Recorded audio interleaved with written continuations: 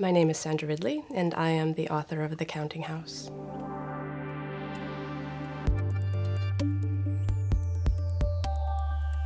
So the title, The Counting House, comes from an old rhyme, sing a song of sixpence, and the king is in his counting house counting out his money. So that was one of the first poems or the first rhymes that I was looking at, and it's actually a very sinister rhyme, like most rhymes. There's a lot of darkness in the interpretation behind it. So I started looking at other rhymes and was looking at the interpretations of those, and I found that other rhymes like Ring Around the Rosie or Who Killed Cock Robin started to infiltrate where I was going with the work. So that was the starting point. He's shoving these blackbirds into a pie, or he's having them shoved into a pie, and it's all about control and influence and power, and he's got such a small kingdom, and these blackbirds, some of them live and some don't.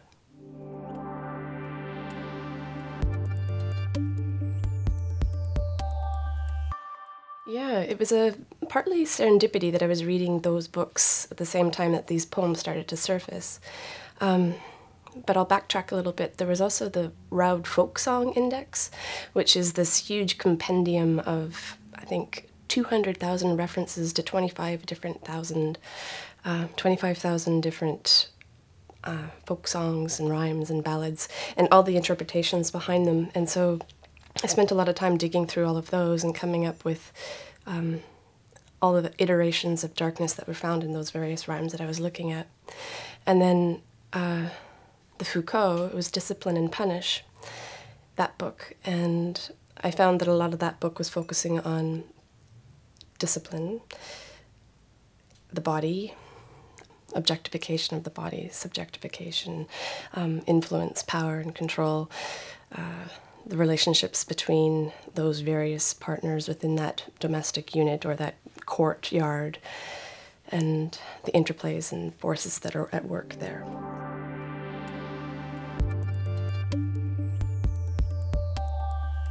Part of Foucault's Discipline and Punish book had a huge section based on Bentham's Panopticon, and it was a penal system that was prescribed in the late 1800s, I believe. But the idea of it was that everything was always under the gaze. The body was completely under the gaze at all times, so the guard in the center tower could see everything happening all the time. And so that I transferred to the domestic household, and the characters, if there are characters in this book, were constantly under the gaze. So that might be also another way that the Foucault reading influenced the work.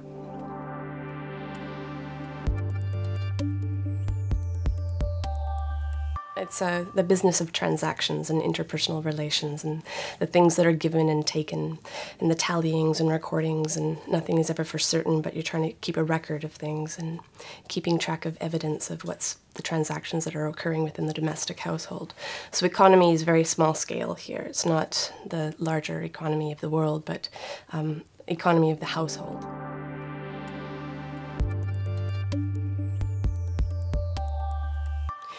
Well, I'm concerned, or I had been concerned, with interpersonal relations on a very small scale. So interpersonal relations between the family unit, between lovers, the king and the queen.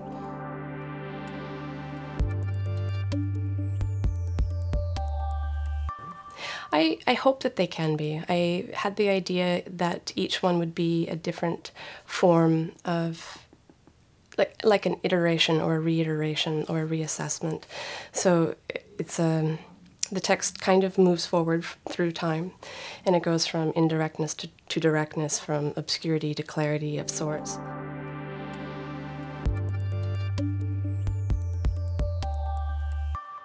A lot of times it's been an elemental force, and through these particular rhymes that I was looking at, the force tended to be of a feminine nature, a female force within that courtyard or that household. So it was just coming up with a different terminology. Instead of maiden, what would be the modern equivalent of the maiden? Well, that would be the darling. But it's still the muse, so the muse is still acting as the force of bringing out the poem, but it's also the essence of the poem itself.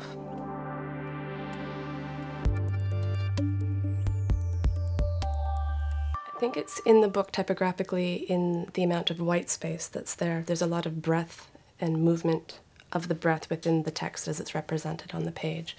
So, and there's a lot of sound play as well, a lot of sounds that are connected throughout the book. And I think for me, the first section, I did try to retain a cadence for the oral spoken quality. The second section, I didn't so much, although there is definitely a pulse there, but for the second section I was more concerned with coming up with a parallel way of doing a proper accounting. So that section has text that can be read linearly across the page, but also down within their subsections. So that doesn't necessarily look or work like an oral poem might, and it's difficult to read sometimes to get that column format across. It's impossible. Which is why the third section comes across as a reiteration of that second section, and it's more into the same cadence of the spoken word.